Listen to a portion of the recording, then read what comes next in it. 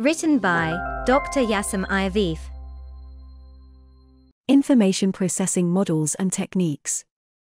The knowledge necessary for successful innovation is modeled. This is called conceptual modeling. So, they can be used to solve other problems that share this information, albeit in part.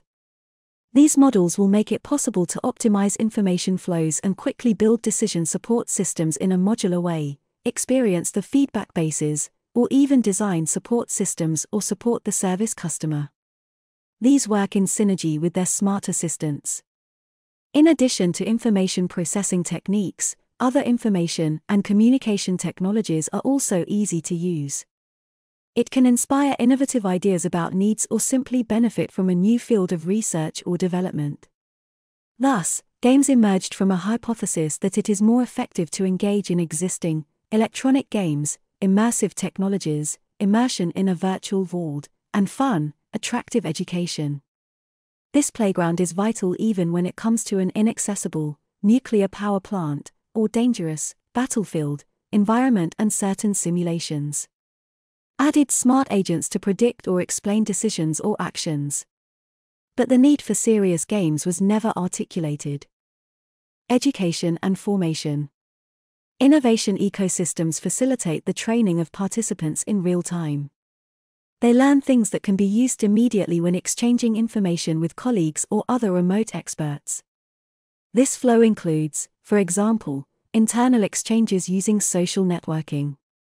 Feedback at all levels not only facilitates improvement of existing but can also stimulate new ideas. All interested people look forward to learning about competition, finding opportunities, exploring new applications and technological possibilities, or simply enriching their intellectual capital.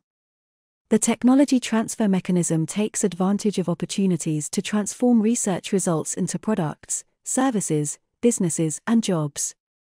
Simulators contribute to controlling the environmental impact of activities associated with the transformation of ideas into values. They can affect the strengthening of natural ecosystems and the conservation of biodiversity. Indeed, simulators make it possible to analyze the situation before acting. So, for example, we can choose materials with the least pollutants and high recyclability.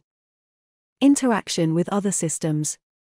Nature-inspired design shows different ways when an object is considered to interact with its biological ecosystems rather than in isolation. In a globalized society, it is essential to take cultural aspects into account for at least two reasons. Identifying the wealth and capabilities that can enhance an organization's values and building collective intelligence. The benefits of such an organization are measured regularly. These measures also concern intangible capital and financial capital, which are well known to CSR5. Such an analysis is guiding in the complexity of existing systems.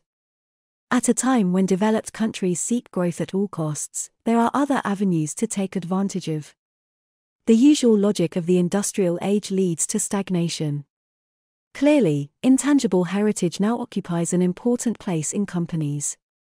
Therefore, the management of this capital determines the orientation of the information systems as well as the strategy of the organizations. Paradoxically, information assets are the most difficult category for business to understand, process and use. Decision makers are still poorly equipped to value them. The main pitfalls encountered to date aim to identify the exact place occupied by information in the intangible heritage and their specificity. It has to do with the reduced ability to identify lines of action that can improve them. Written by Dr. YaşaM Ayavefe.